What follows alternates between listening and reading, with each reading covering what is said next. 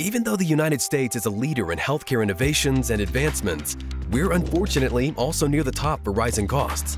The U.S. spends around 20% of our GDP on healthcare, more than our military, infrastructure, public schools, Social Security, and law enforcement combined.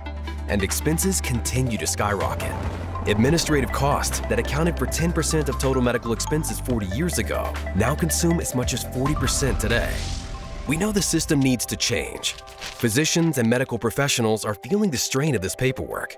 In 2022, 47% reported increasing burnout, with 60% pointing to increased admin duties as their main source of fatigue. That additional workload means less time, access, and quality care for patients. And this creates a mindset that nothing can be done within the confines of the broken system. We've unlocked hidden value from within while working with providers and payers in both public and private systems.